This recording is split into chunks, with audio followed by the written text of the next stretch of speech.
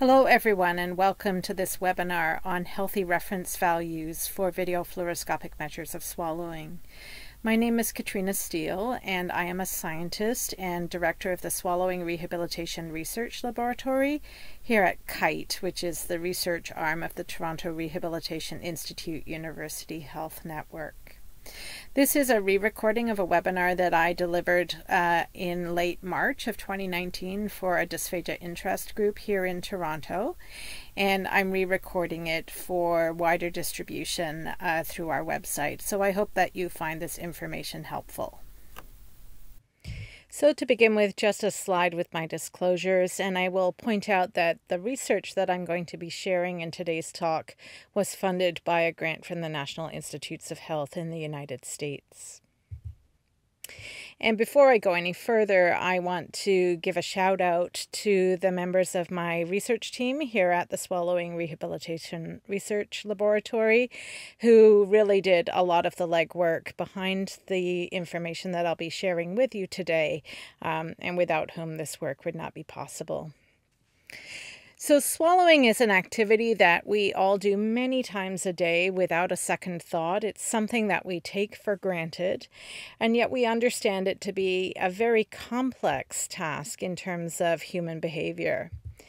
We believe, based on the literature, that there are at least 26 pairs of bilaterally organized muscles involved in swallowing, located in the upper aerodigestive tract, and that the activity of 5 cranial nerves is critical for swallowing sensory and motor function, and that all of this activity is coordinated and governed by a central pattern generator that is located in and around the medulla and the adjacent reticular formation.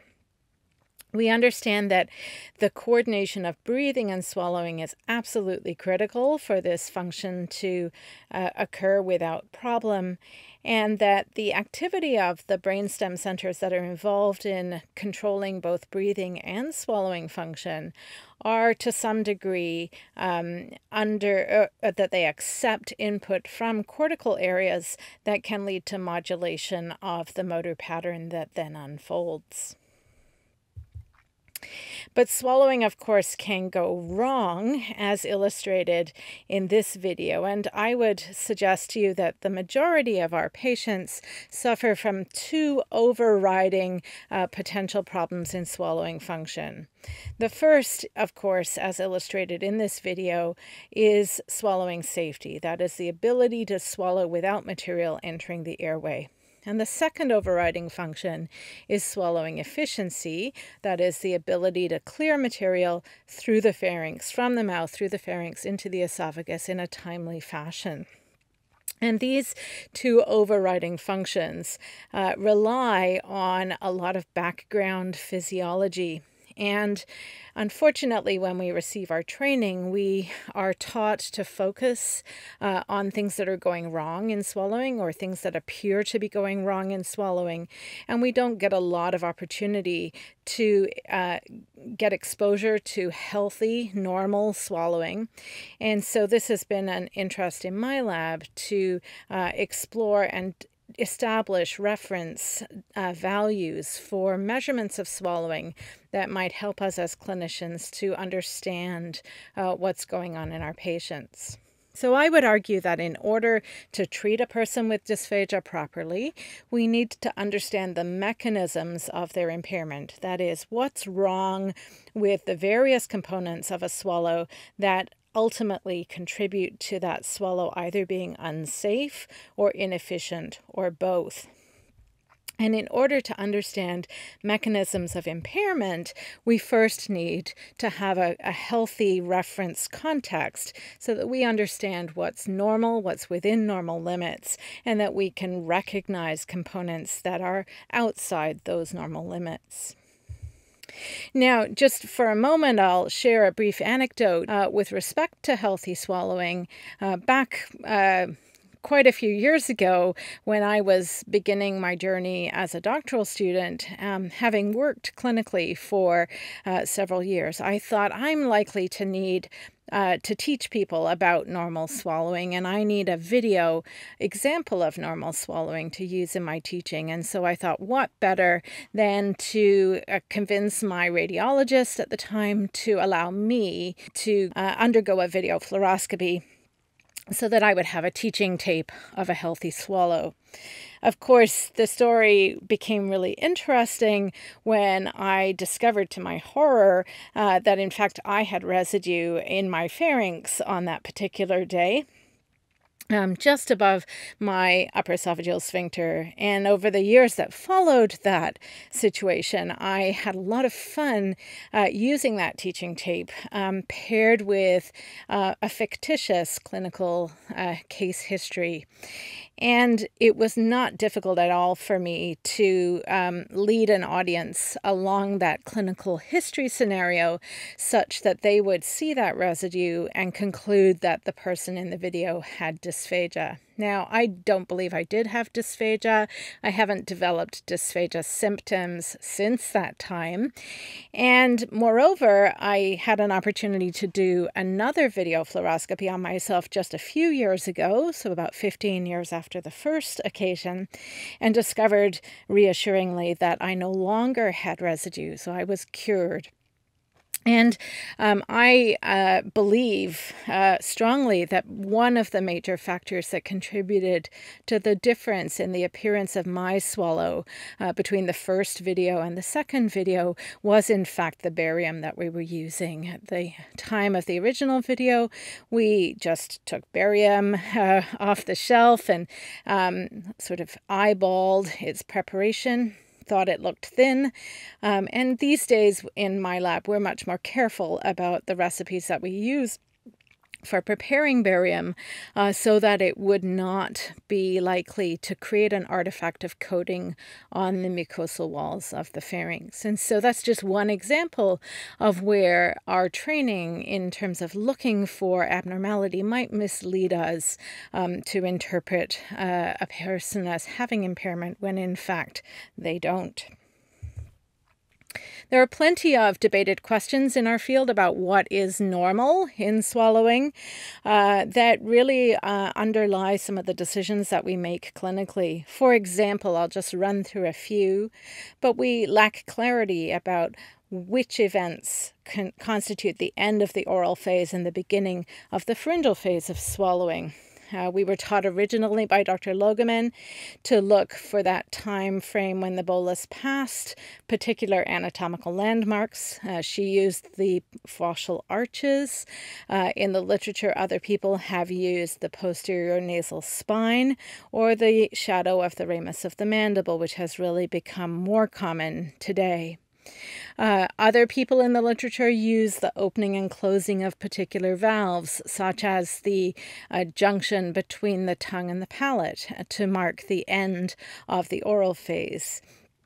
And in terms of the beginning of the pharyngeal phase, the convention is largely to use the onset of the rapid hyoid burst movement, but there isn't established consensus on these boundary events. Another commonly debated question in the field is where should the head of that bolus be when the swallow starts? And the inverse of this question, of course, is when we see the head of the bolus past the point where we believe it should be, at the point that that swallow starts, should we be concerned? And on the slide, you can see a depiction of 4 anatomical levels where the head of the bolus might be. These were used by Dr. Bonnie Martin Harris in her development of the MBS-IMP scale on initiation of the pharyngeal phase of swallowing. Where is that bolus head? And I'm showing on the left of the slide a paper that she wrote that showed that, in fact, there's variation in this phenomenon in healthy people, and that when they're swallowing in a sort of natural situation, that it might not be unusual for that bolus to be below the ramus of the shadow of mandible when the swallow begins. And so uncertainty in our field about when we should call that normal or abnormal. And we do know that a number of other factors might influence our measurement of this phenomenon. We know that where the bolus sits prior to swallow onset is different for liquids versus boluses that are chewed, and that with chewed boluses we see a phenomenon called aggregation or collection of the material in the upper pharynx around the vallecula prior to swallow initiation, and that's normal. We also know from work by Stephanie Daniels and then subsequent work from my lab that where the bolus is at swallow onset will differ depending on whether the patient has been told to wait for a command or a cue to initiate their swallow. And we know that this can also differ between single and sequential sips, straw versus cup drinking, and may vary as a function of age and sex. These are still open questions. Another big debate in the literature relates to how long we expect particular measures of timing to be with relation to swallowing. Things like oral bolus transit time, what's been called stage transition duration or swallow reaction time, which is the interval between the bolus entering the pharynx, passing the ramus of the mandible, until the onset of that hyoid burst movement. And you can see other timing measures that you might look for in the literature for which the expected durations remain really undetermined. And one of the reasons that these estimates of timing measures in the literature are variable is that we have lots of different measures. So people choose to compare events, different events. And in a review of this topic that my former doctoral student, Dr. Sonia Malfenter, did during her dissertation research, she found, in fact, 119 different timing measures across articles found in the literature. So a huge amount of variability, a lack of consensus about what we should be comparing, and then perhaps actual variability in the way these measures unfold in healthy people. Similarly, a lot of debate about how far structural movement should be, for example, for the hyoid. And again, Dr. Malfenter looked at this topic in her dissertation, and she did a review, a meta-analysis, if you will, of reported normal hyoid movement in swallowing in healthy individuals in the literature. You can see that the slides here, and on the left we have means and confidence intervals in the literature reported for swallows in healthy individuals. And you can see with the red box that the reported range of normal hyoid measurement in millimeters goes from as small as 2 millimeters on the tail of those confidence intervals up to 28 millimeters. And if that's true, if it's normal for hyoid movement to vary to that degree, then how are we as clinicians supposed to interpret whether a patient's hyoid movement is within or outside the normal range if the normal range is so variable? And so one of the things we've been sort of looking at in our research over the years is there variability in here that we can take away by more careful methods, for example, or by looking at different ways of measurement? Another common question that you might wonder is whether laryngeal penetration is in fact something normal, or is it something that you should be concerned about in your patients? And here we have data from Dr. Logeman's lab that does say that in healthy swallowing, it might not be unusual to see penetration aspiration scale scores of 2, that is entry of the material into the laryngeal vestibule, but then being ejected. And so if that's true, then perhaps we shouldn't be concerned about it in our patients. But these are still questions that many of us have. And here's some more. I could go on for a long time about these kinds of questions, but what is normal sip size? How many swallows are normal for a single sip? Is residue ever normal in the pharynx? And what would be the upper thresholds of normal for residue? And if we think of first of all, having some sort of task that we consider a reference. So if we define normal as perhaps a thin liquid bolus, then what happens to those measures as we change bolus consistency or bolus volume, and how do we establish our reference context of what to expect when we perform different tasks with our patients in assessment. And then, of course, a really big question and an important practical question is for you as clinicians, given all this potential information, those 119 timing measures, for example, which ones do you really need to pay attention to in your assessment in order to establish whether a person really has an impairment that is in their physiology that is leading to an important functional problem, perhaps penetration aspiration or residue, and which of those parameters are also amenable to treatment, so that we might focus our attention and assessment on these high-yield parameters that are likely to be important to guide clinical decision-making. So these are all questions that we've been struggling with in my research for a while. And so the work I'm going to talk to you about is a step towards answering some of these questions. And as we did that, our decision was that we wanted to establish a standard operating procedure for rating our video fluoroscopies. And that included developing very clear definitions for the things that we were going to rate. Where possible, we wanted to adopt quantified measurement. That is, we wanted to count things or measure things with a ruler such that it was a numeric answer and one where two people could make the measurement and we could compare those measurements and ask how reliable those measurements were. And so as part of our standard research operating procedure that you're going to hear about today, in all of our research work, we always have everything rated twice. And then we have rules that operate in our research such that when two raters disagree, we have decisions about which of those disagreements then get flagged and taken into a conference where we debate and argue and perhaps remeasure together so that we can establish consensus regarding the accurate measurement of that particular behavior.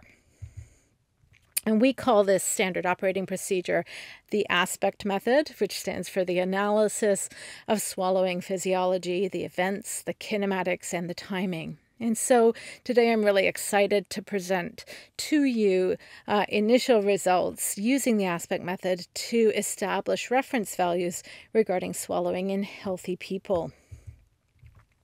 This slide shows you an overview of the steps in the ASPEKT method. These are research steps, and I think it's important to say that up front. And over time, we hope to be able to identify key steps in this method that can become priorities in clinical practice.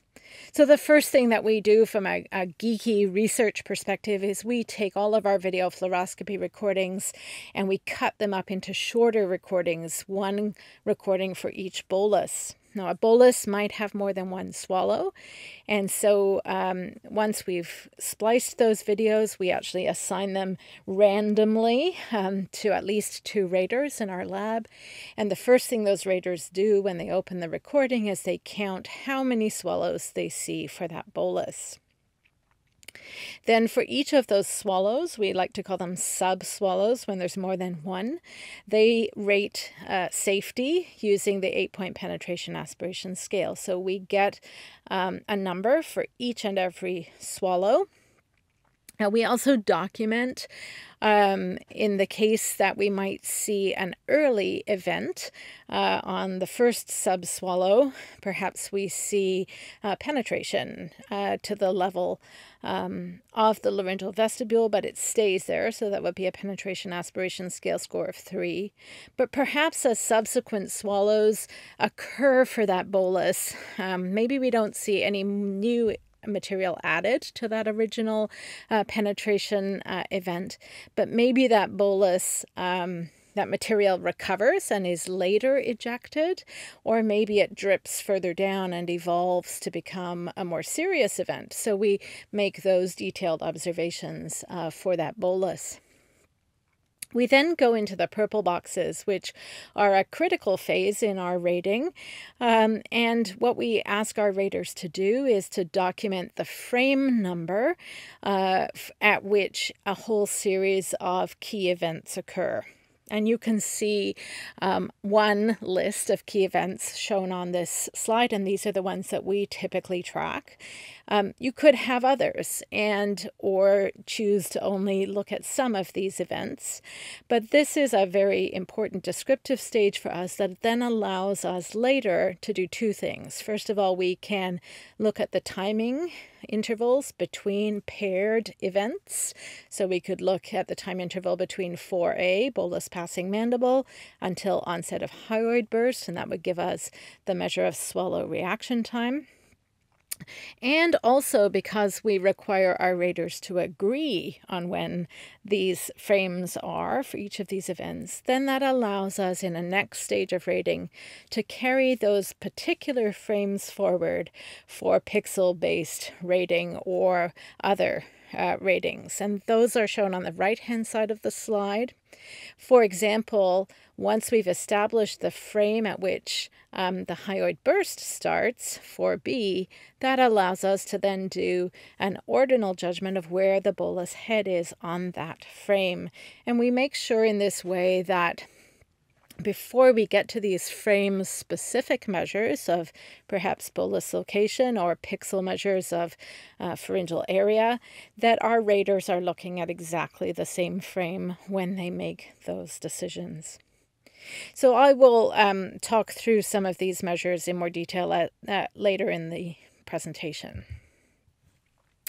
So as I mentioned at the beginning, this work has been funded by the National Institutes of Health, and we're partway into a big project looking at the physiological flow of liquids using this ASPEKT method to characterize healthy swallowing physiology and also how it differs in individuals with different types of medical diagnoses that might involve dysphagia. And so the data I'm going to share with you today are from our healthy youngish cohort, which is individuals under the age of 60. And we are now beyond this and into measuring these same behaviors in a healthy older cohort over the age of 60. And so we had in this particular data set half men and half women with a mean age of 34 years and 40 individuals in total. Now, why are we undertaking this? Surely other people have described some of these behaviors before. So one of the things that's different about our project is that the different tasks, particularly the boluses that we're giving to our participants, are developed to map to the 5 liquid levels on the right-hand side of the this framework image that you see here for IDSI, the International Dysphagia Diet Standardization Initiative. And if you don't already know about IDSI, I encourage you go to the IDSI website to learn more. This video shows you the IDSI flow test, which has been established as a practical way for people to measure the consistency of liquids that they might be serving to their patients. The test involves filling a standard slip-tip syringe to 10 milliliters and then allowing that liquid to flow for 10 seconds. And then the fluid level, either thin, slightly thick, mildly thick, moderately thick, or extremely thick, depends on how much material is left behind in the syringe at that 10-second mark. And again, I encourage you to go to the IDSI website or download the IDSI app for more details on this testing method. So in our study, we wanted to look at all 5 of those levels, from thin through to extremely thick, and we had to make some protocol decisions. And it's important for me to say at this point that some of these decisions may represent reasons why our data will look different than data from other studies that have made different decisions. And over time, we will hope to do work to confirm whether the differences are attributable to these methodological choices or not. So the first thing to say is that we used a low concentration of barium, a 20% weight to volume concentration. This decision is one that we made many years ago in my lab, influenced by a paper by Fink and Ross that suggested that at 40% weight to volume barium concentration, there might already be a slight therapeutic thickening of the barium that might influence the frequency of penetration and aspiration. And so, influenced by that study, which I do think needs replication, we shifted to using a 20% concentration. I should say for reference that Varibar thin liquid is a 40% concentration. So we've been using something that is 50% diluted compared to that concentration. And at this concentration, we can still reliably see the material on a video fluoroscopy, but we believe there is much less chance of coating of the mucosa and hopefully avoiding artifact related to any thickening that comes with a greater concentration of barium. In the data that I'm going to share with you today, as we went thicker in consistency from thin barium, we used a gum-based thickener to achieve those consistencies. In this case, it was Nestle's Resource Thicken Up Clear product. And we will need to do further work to establish whether all gum-thickened liquids behave similarly and to what degree gum-thickened liquids behave similarly to liquids thickened with other thickeners like starch, or perhaps some of the newer age thickeners like carrageenan and locust bean gum. And finally, a really important protocol decision at this stage was that all our video fluoroscopies are acquired at an image acquisition rate of 30 images per second. In fact, we use 30 pulses per second from the fluoroscope, and we record those on a recording system that is synchronized to capture those 30 images per second. And so you'll see as we move into the data that we have chosen to report timing intervals from this study in numbers of frames. First of all, it's important to say that each frame in this recording setup lasts 33 milliseconds. And of course, if you're recording at a different image acquisition rate, perhaps 15 images per second or 25 images per second, that you would have a different number of frames than we do at this rate. And so we, in the manuscript that I'll mention in a minute, have reported both frame-based timing intervals and converted those into milliseconds. Now, I mentioned that we use the IDSI framework, and so we developed recipes for preparing 20% weight to volume barium in different consistencies. What we actually did was we started with a 20% weight to volume thin barium. We used easy bake powdered barium to create that stimulus. And then we prepared recipes for thickening that product to the different consistencies shown on the slide. And these recipes have been published in the article referenced at the bottom of the slide. And I'll just mention also that on my lab's website, which is www.steelswallowinglab.ca, we have a resource for clinicians called a barium calculator that will help you to develop standard recipes for preparing barium in different consistencies, particularly if you're in a situation where you can't access the Varibar product line, which comes already thickened. So once we get past those protocol decisions, some other decisions that we made, first of all, we decided to allow and encourage our participants to take natural sips. So that meant that they held the cup, and we filled that cup with 40 milliliters of stimulus, and we asked them to take a single sip.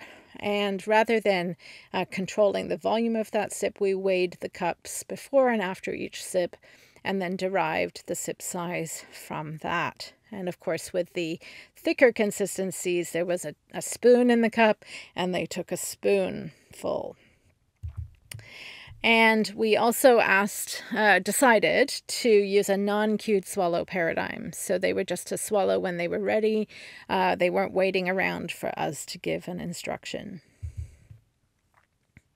So given those protocol decisions, I'm really excited to tell you that the reference data that I'll be running through with you in this talk is in press in the Journal of Speech Language Hearing Research. You can see a clip from the page proofs here, and I hope that this will be available very shortly, hopefully before the end of April 2019. And as part of that article, there's also an appendix, which is really the rating manual for this process in case you want to try making some of these measures yourself. So let's walk through the different steps and what we learned about normal swallowing. And so I'll tell you, first of all, that when I'm using the words normal swallowing, I'm meaning healthy, younger individuals. And we're going to start by looking at results for thin liquid. And so, as I told you before, our participants produce these swallows, and then our process involves splicing those recordings, counting the number of swallows per bolus, and documenting safety in the form of the penetration aspiration scale score for each of those swallows. So what did we learn? Well, the first thing, which even precedes the video rating, is about sip volume. And we found in our data set that given the instructions with a 40 milliliter volume in a cup, that our participants on average took 12 milliliter boluses. This is actually very, very similar to previous studies that have used similar protocols. And I think the important take-home message for you as clinicians here is to realize that if you are limiting your video fluoroscopy to volumes that fall below 10 milliliters, you're really under-challenging the system, and you may not be getting representative data in terms of capturing behavior that might represent what the person is doing outside your assessment context. So I really strongly encourage you to make sure you get up to 10 milliliter volumes at least, and ideally include some natural sips in your protocol. In terms of how many swallows people did per bolus, I think this was actually a bit of a surprise to me. The median, mode, and mean number of swallows per bolus pervasively throughout this data set was 1. I historically have thought that it was reasonable to allow people to do a cleanup swallow. These data would suggest that that is in fact unusual. And so in terms of a take-home message, I would say that certainly if you're seeing 3 swallows per bolus or 4 swallows per bolus in your patient, that's outside the normal range and might be something you want to look at more clearly. And then also we saw no penetration and aspiration as a rule in this study.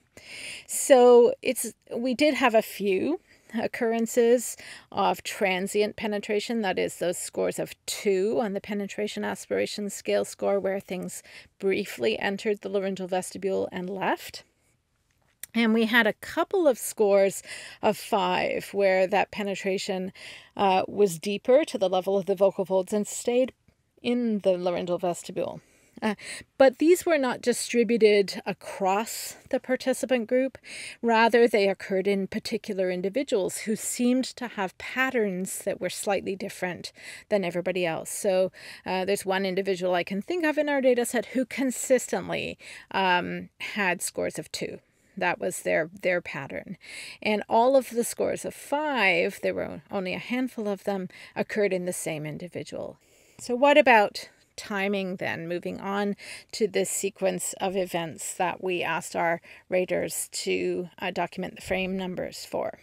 Well, one of those events, 4C in this list, is the frame of laryngeal vestibule closure, and I just want to focus in on that event first before we get to the others.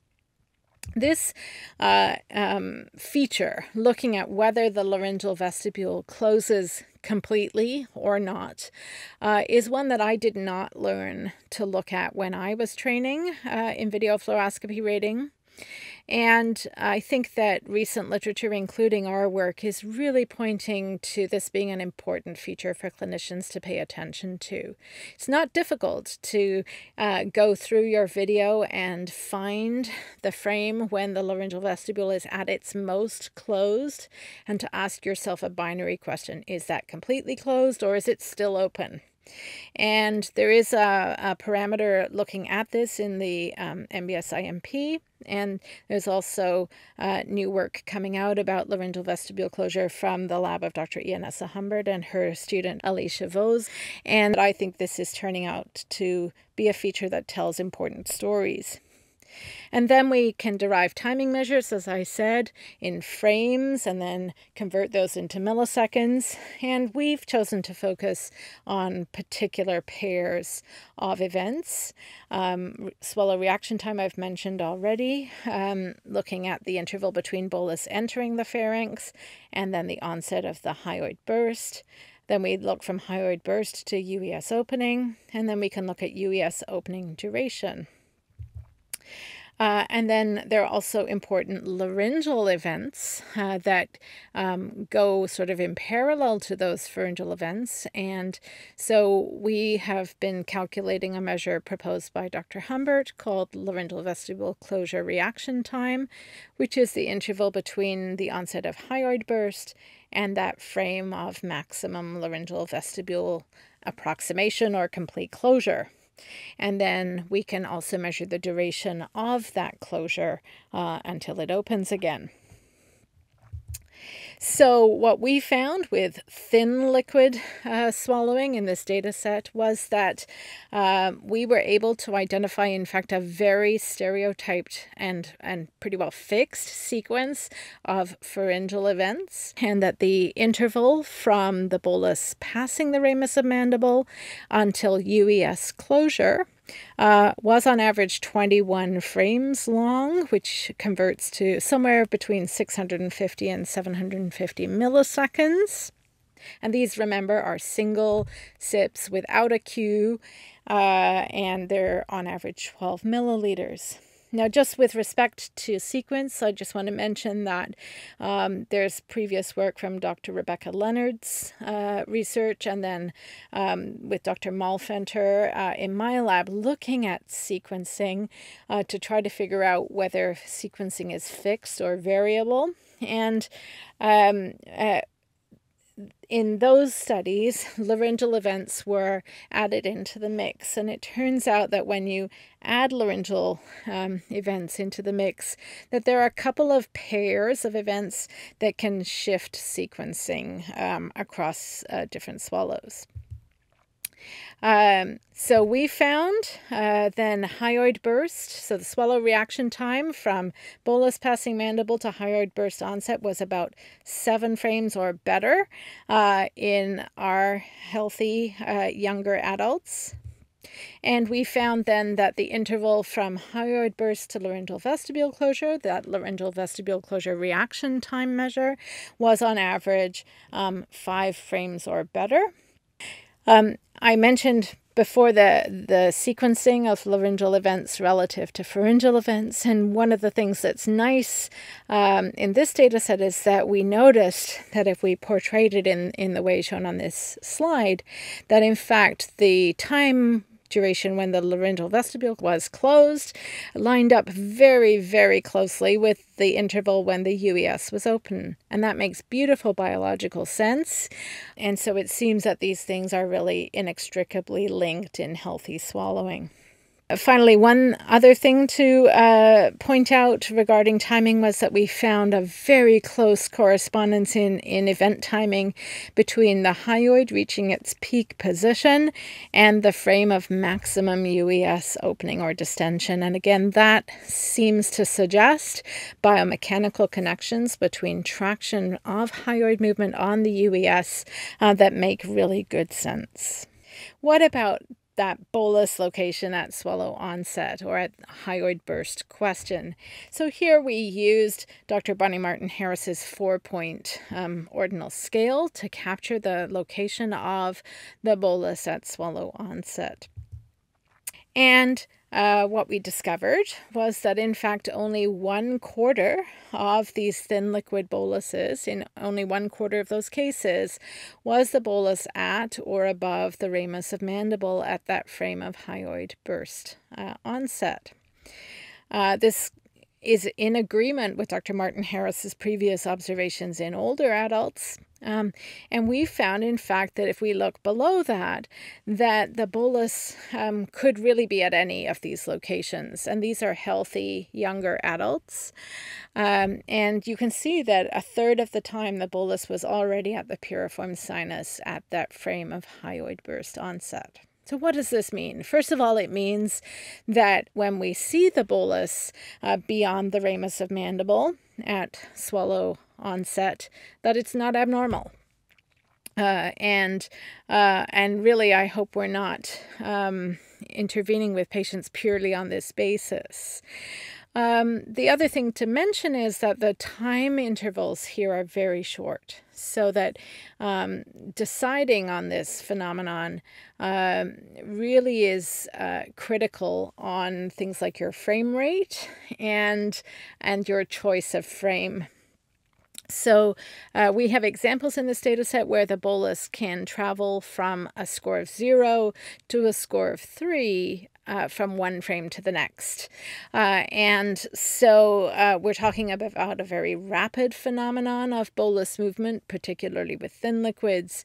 And so that's playing into the fact that we actually did see deep bolus position in perfectly healthy, normal swallowing. And I think also here maybe to reflect that in healthy people we're able to handle this sort of variation without consequence. When we go a few frames later to that frame of laryngeal vestibule closure, so up to 5 frames later, where is the bolus head by that point? And so by this point, the bolus is almost never still up at the ramus of mandible or even in the vallecular space, but it has progressed beyond that point, and the majority of time, this bolus is already in the upper esophagus, with the bulk of the remaining cases showing the bolus at the level of the piriform sinuses. Moving on then to some of our pixel-based measurements, I'll say here that we have a convention where all measurements that we make in ImageJ software involve normalization using a scalar reference, which is the length of the C-spine from the bottom of C2 to the bottom of C4.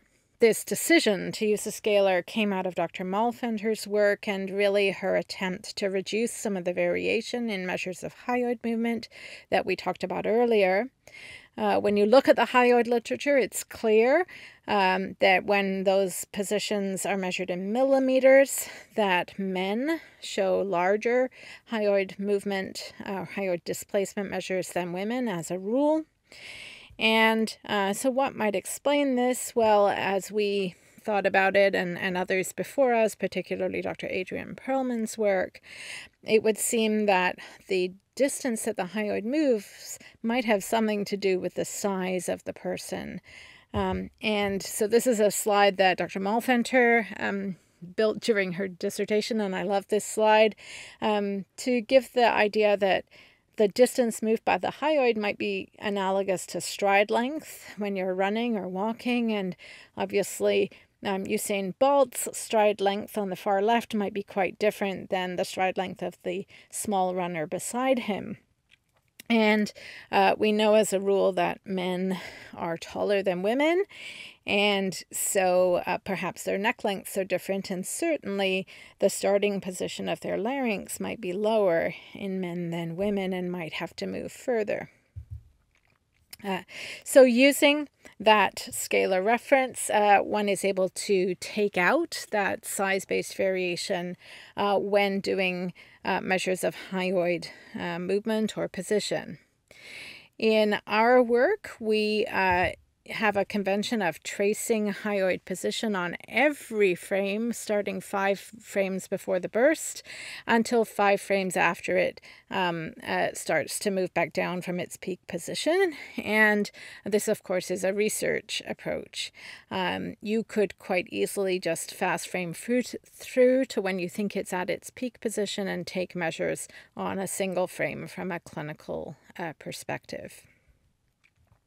And as shown in the image on the left of this slide, we can express the position of the hyoid on any frame as a distance from the anterior inferior corner of C4, and we can express it in anatomically normalized units, that is, percent of the C24 distance, in different planes or vectors. So we can measure its position superiorly, anteriorly, or along the hypotenuse, the XY plane. And that's shown here. And I should say that we also have found over the years that it is adequate for us to simply take a single measure at peak rather than trying to subtract a starting or an ending position from that position. And so if you find that frame where the hyoid is at its furthest away from C4, these particular data suggest that that XY plane measurement should be 169% of the C24 scalar, so somewhere around 165 to 175%. We can use similar methods for tracing other structural distances, areas, movement in the pharynx, and we do that to measure the diameter of UES opening, the area of the pharynx at maximum constriction, and the area of the pharynx at rest. Here you can see a depiction of measuring that UES diameter, and in this particular example, that yellow line corresponds to 32% of the C24 reference scalar. The normal diameter of UES opening on thin liquids in our data set fell around 20%. So this particular example shows better UES opening than we might typically expect to see. But if you see opening that is below 15%, then you may have a situation of reduced UES opening. This image shows our approach to measuring pharyngeal area at rest. And here we trace the pharynx and we express that area, here outlined in yellow, relative to the squared C24 reference scalar. So we take that green reference line and we square it, and so we're comparing those two areas. In this particular example, the yellow outlined area is actually bigger than the green box. It's 103% of that C24 scalar. And we found that the pharyngeal area at rest, on average, corresponded to 59% of that C24 scalar. And you can see the confidence interval there. So this particular example represents somebody with unusually large pharyngeal area at rest. Perhaps this represents some sort of dilation. And you might expect other situations where it wouldn't surprise you if the pharyngeal area at rest was smaller, perhaps cases with surgical swelling or edema related to radiation.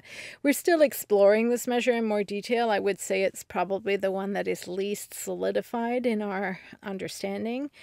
I should point out that this is similar to the measure of pharyngeal area that Dr. Rebecca Leonard uses as the denominator in her pharyngeal constriction ratio, except that Dr. Leonard decided to adopt a convention of taking this measurement on a frame where 1 milliliter of thin liquid is held in the person's mouth, and she does that once at the beginning of each video fluoroscopy.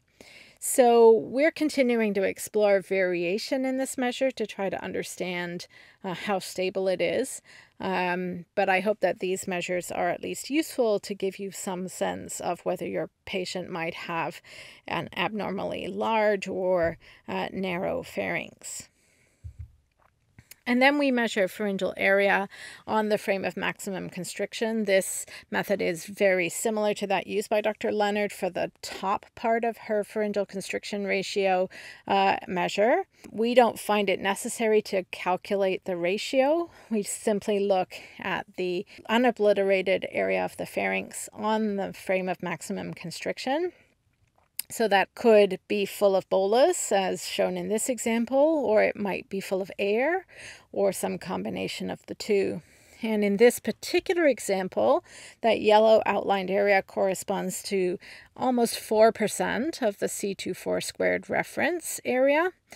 And that's abnormally poor constriction, or outside the normal limits for constriction. In our data set, we found on thin liquids that complete obliteration was the norm, with under 2% of that area being traceable.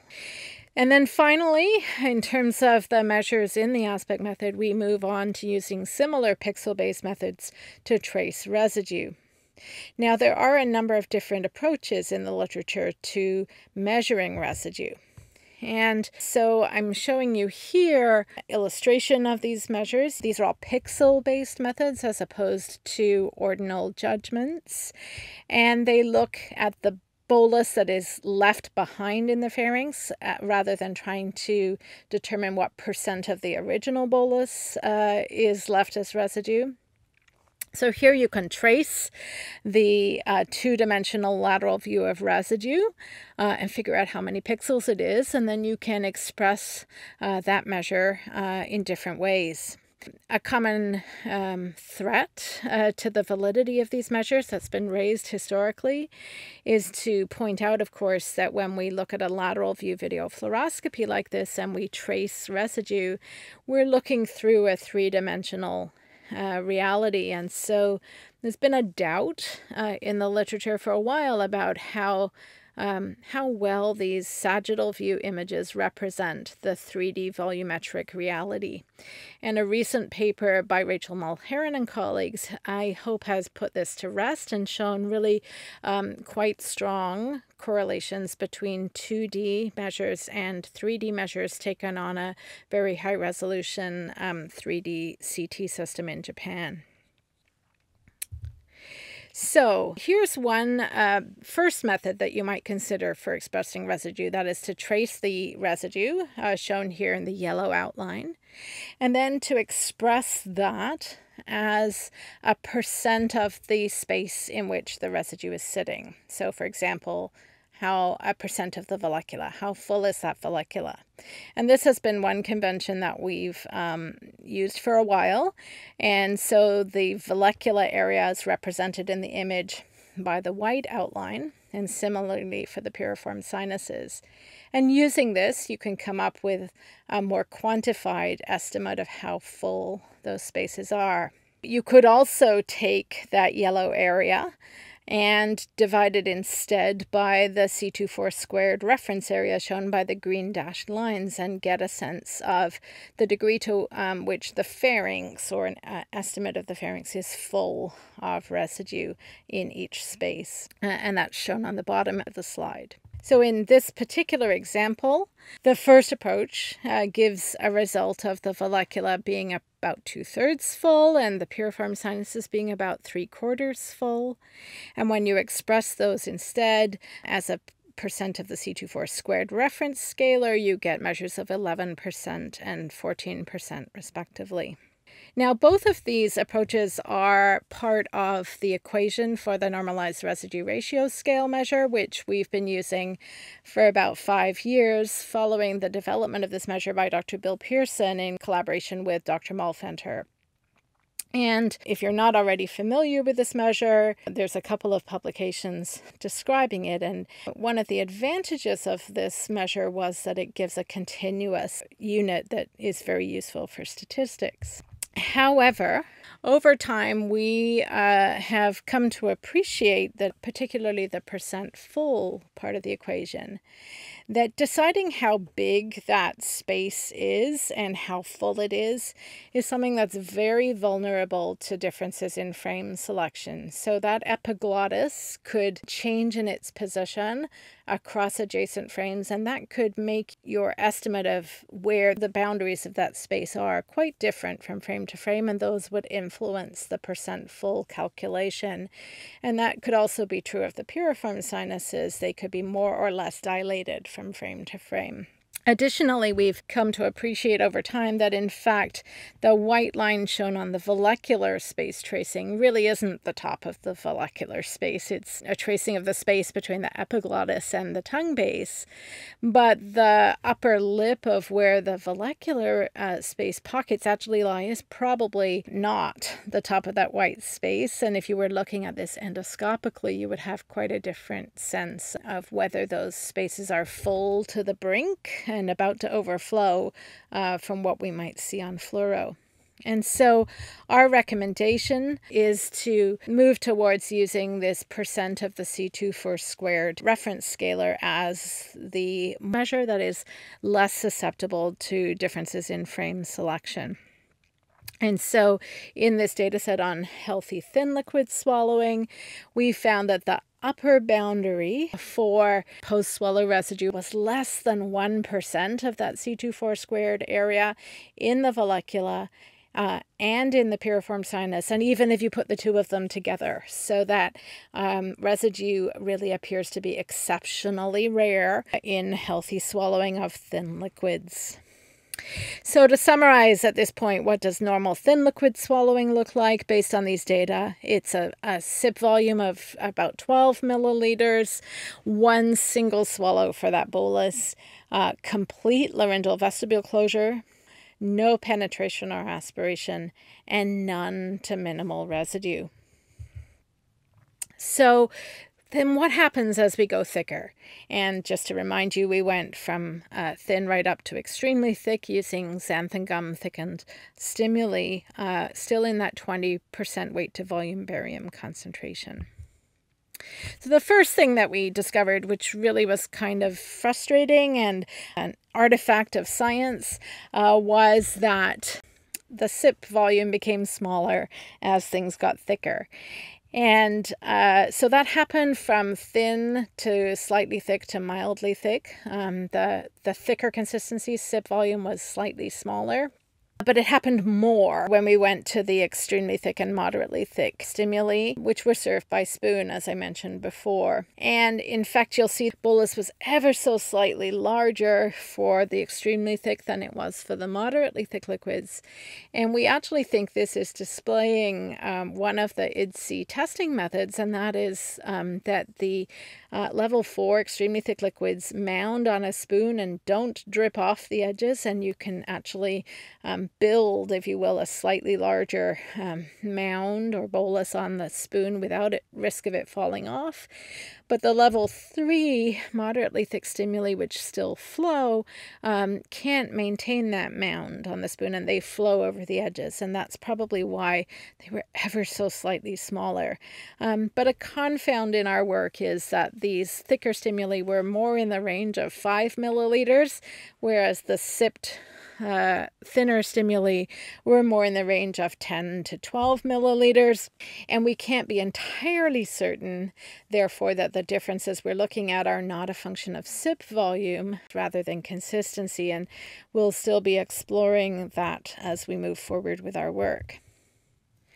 What else changed, though? So importantly, swallow reaction time becomes longer. the time between the bolus passing the ramus of the mandible and the onset of the hyoid burst is significantly longer for the moderately and extremely thick liquids compared to the thinner liquids. And even within those thinner liquids, you see a gradient of slightly longer times the thicker the bolus is. And I think this simply reflects bolus flow, that thicker boluses move more slowly, and therefore you don't need to initiate hyoid movement quite as fast with thicker liquids.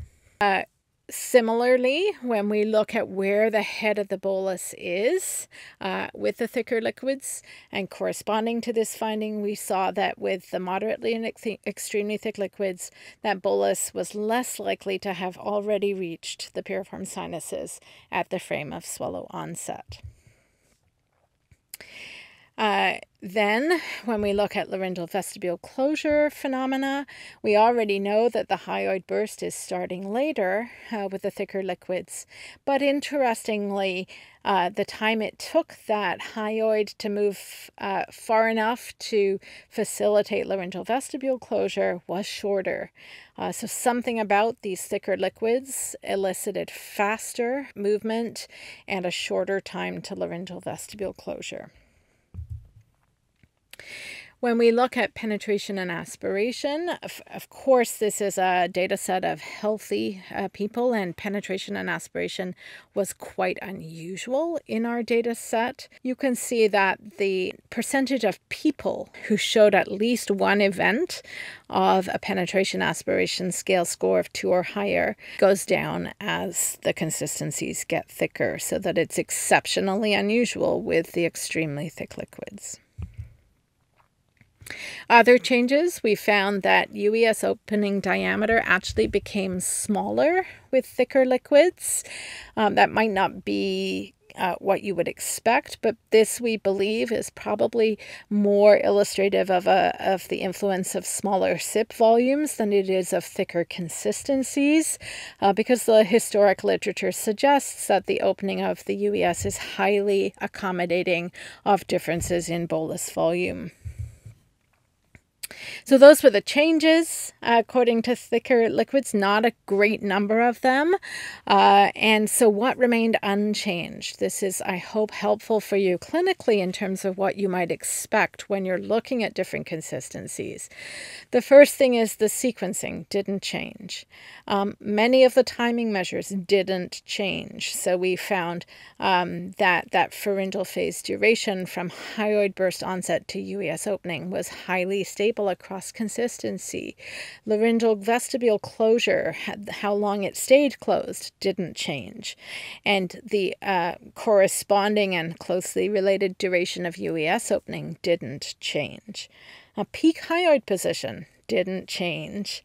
Neither did the degree of pharyngeal constriction. We saw effectively complete pharyngeal constriction regardless of consistency.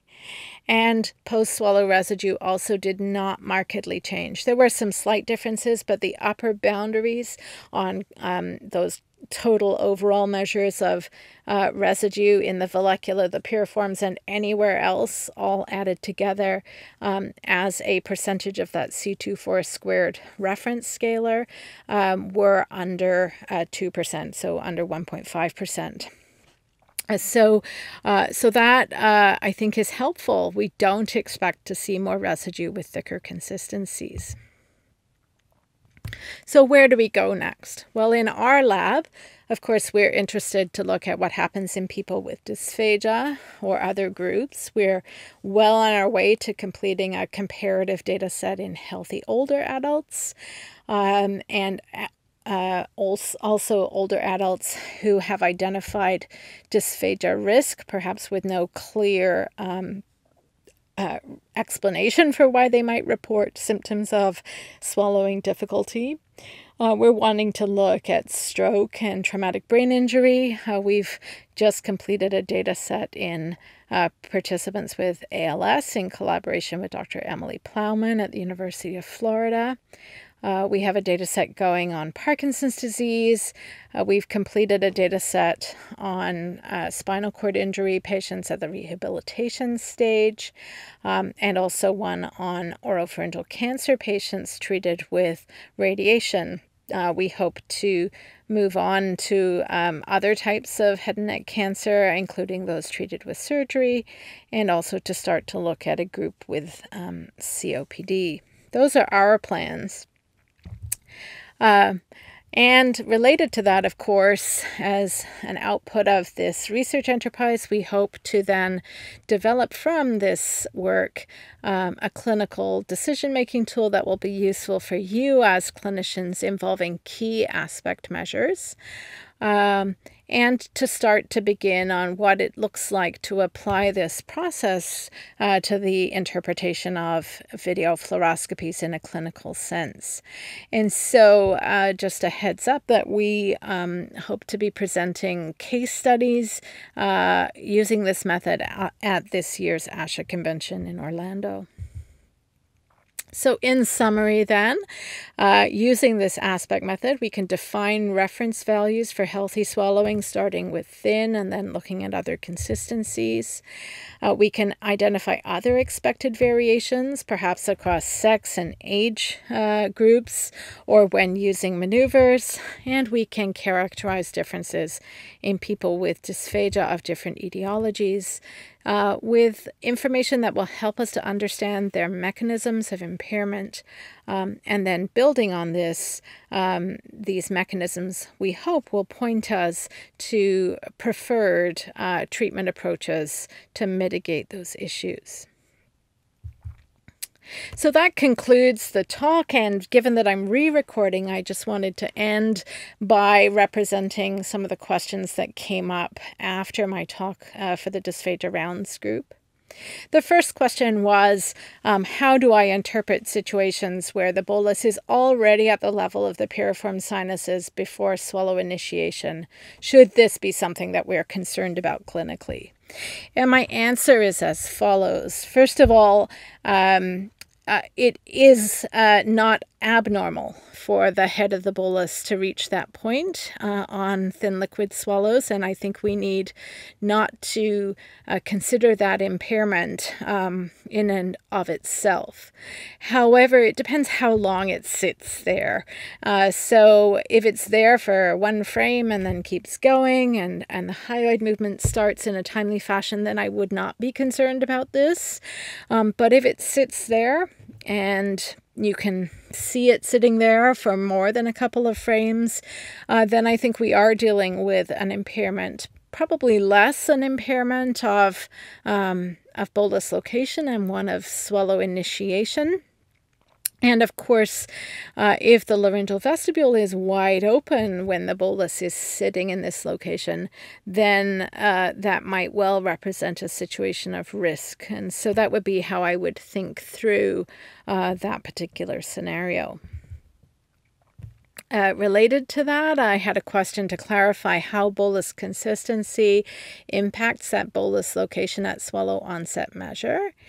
And so just to reiterate, we found that with thicker consistencies, there was still this trend for bolus to be spread right across the levels of bolus location in Dr. Martin Harris's scale. However, they were more likely to be at the higher levels and less likely to be at the piriform sinuses as we got thicker, so particularly for the moderately and extremely thick boluses. Now, something I didn't actually mention in my talk today, but did mention before, is that in our work looking at penetration and aspiration, we've recently published a paper in the Dysphagia Journal where we found that the ability to catch penetration and aspiration in a patient it really requires more than one bolus presentation. And our recommendation, in fact, is that you should, if you want to rule out penetration and aspiration, you need to repeat that thin liquid swallowing task 4 times to have confidence that that person is completely safe. And so I had a question about that comment, and particularly about the fact that this kind of repetition isn't something built into the MBS-IMP. So let me just clarify our finding. So this was a study, in fact, where patients took 6 single sips of thin liquid barium, again with a natural sip sizing protocol and no cued swallow. And the boluses were in that study also in the order of 12 milliliters per bolus. And we found that these were people at risk of dysphagia. We found that on the first presentation, 8% of those individuals showed a penetration aspiration scale score of 3 or worse. On the second bolus presentation, a new 7% of people showed a problem. So we moved from 8% to 15%, and then on the third, another 3% more of that sample showed their first episode of concern. And then from sort of boluses 4, 5, and 6 leveled off. And so our conclusion was that if we had stopped after only the first bolus, we would have incorrectly scored at least 10% of the sample as not having a problem with airway protection, when indeed later boluses showed that they did. So our recommendation was to suggest that you should look more than once, and ideally about 4 times, to be confident in your finding. The MBS-IMP, of course, collects 2 5 milliliter thin liquid boluses at the beginning and ignores the first one. And then there is repetition in the MBS-IMP, but it comes with increases in bolus volume, so from 5 to 10 and so forth. And so it doesn't include strict repetition of the task.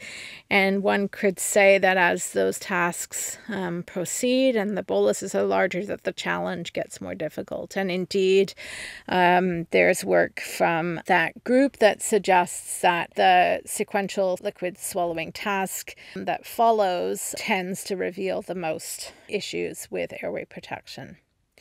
So I think that my comments would be, first of all, that the studies are different, the bolus volumes are different, but that I don't personally think a single bolus is adequate. And I think that if you see a safe swallow, repeating it to be sure that there isn't airway invasion is a prudent thing to do. And finally, I had a comment at the end that this ASPEKT method seems like it's a very detailed approach. It would take a very long time. And so how long does it take to complete this analysis for a single patient? And the truth is that I can't answer this question yet because we haven't been applying it in this way. We've been doing it in a research context. We do hope to have an answer for you on this by the ASHA convention, and we have started to try to analyze patients in sort of a single assessment context using this approach. And my personal expectation is that we will find that we hone in on particular measures in the method that are most likely to tell the story first. And I think those will be laryngeal vestibule closure integrity and laryngeal vestibule closure reaction time in terms of swallowing safety, and on pharyngeal constriction with respect to clearance and efficiency and measures of residue. So when I do this, I can personally at the moment get a really comprehensive set of measures for a single patient from a typical video fluoroscopy in about 20 minutes. But we hope to be able to simplify that process for clinicians to really point them to particularly informative parameters and where you're best to spend your time, and have a secondary set of measures that you can turn to if you need to dig further and get more information. So that is where I will end this presentation. I hope you found it useful, and we'd be happy to receive questions regarding this method through our lab email or via Facebook or Twitter, and please do follow us there. As soon as the manuscript is available, we will release a link to it, and it will be open access, and we'd be happy to discuss it with you once it's available. Thank you for your attention.